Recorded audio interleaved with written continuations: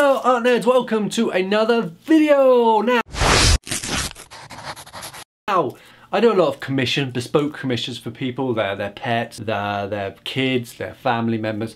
I don't normally film them because they are very modernist. They only mean one thing to a few people and they're very much about themselves. I very rarely get a commission which I see as postmodern, about the outside world, about culture, about loves of a community of people. This commission is for a couple's son, and they wanted it to be about the things he loves, the things that define him, the things that he adores, which is, to me, the perfect painting. I was discussing it with Neil and Helen, the parents of the person whose painting is for.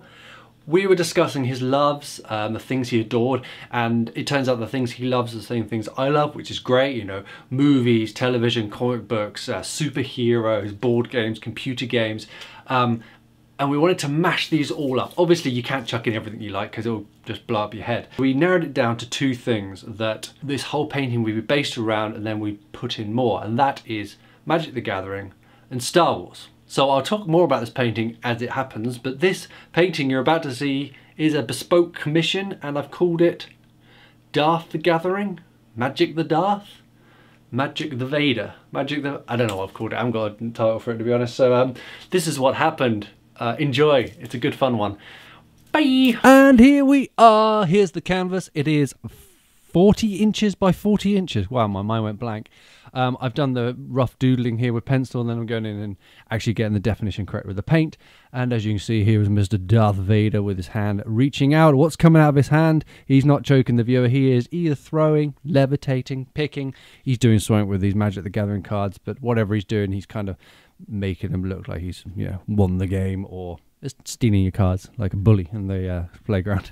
As you can see there, a little spoiler to the twist on these. So we've mashed up the Magic the Gathering with Star Wars, but also the Magic the Gathering cards are changed a bit, and you can see that bottom one there has a blue A, which looks very similar to the Avengers logo.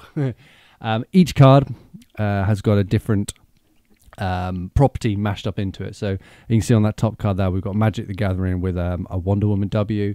The bottom one there is Avengers. The second one there is Game of Thrones, which is the Starks. Oh, we've got two Starks. Ooh, another mashup which I didn't realise I'd done. Buffy logo, and there is the Deathly Hallows from Harry Potter. Talk about painting Darth Vader. Darth Vader's pretty easy to paint. I mean, he's hard because he's robotic and mechanical, but he's easy because there's not too much of a face to get. There's no personality there. He is so synonymous and epic that you don't need to add any more to Darth. He's a lot of dark, a lot of grey, because he's black. When he's black, you can do three things actually with I find with black, especially with Darth Vader's. You can do the highlights with grey, the highlights with blue, or you can do a little bit of purple. This one I went for grey because I wanted it to contrast and have the cards popping out. The cards are in their full colour roughly, and I'll add a little bit of red here and there later on.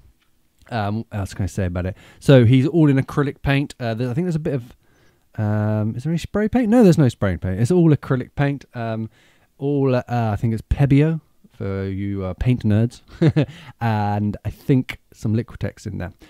So let's go on to the Magic the Gathering cards. I didn't put it in the video, but I did some of the cards in a tone that was much closer to the actual colour of the real cards, but it didn't quite work for some reason. I think because Darth Vader is muted, I was painting the cards more closer to what they are in real life colour, and it wasn't muted enough. So I took you can just about see there above the A, I've got lots of different colours there. Oh, I've just done the red of the eyes as well. So again, I've toned that down in a minute. So everything gets toned back down. I've painted it, but I realised that it needs to be, it was looking like it was stuck on, like a collage opposed to part of the same painting.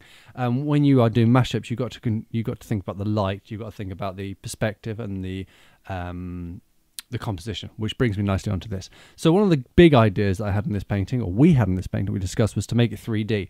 I've been doing a lot of comic book art recently, so I've added some tape to put them into this like little comic book panel, and then if you see right at the bottom, the cards are coming out of the panel, so it's kind of forcing the perspective to make it look like the cards are coming out at the viewer, which makes more sense when you see the painting all together.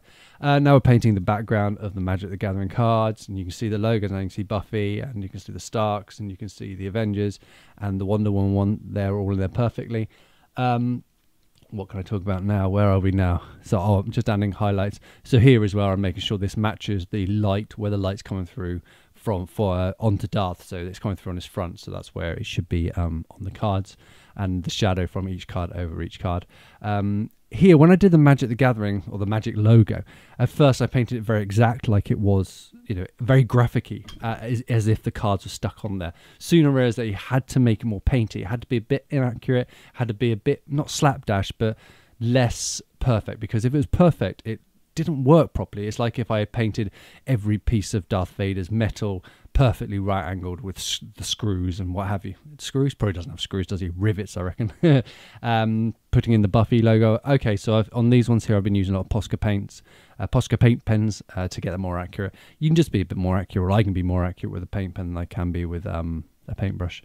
Anyway, so where are we now? Toning everything down, blacking everything out, and now we are going on to what we do now.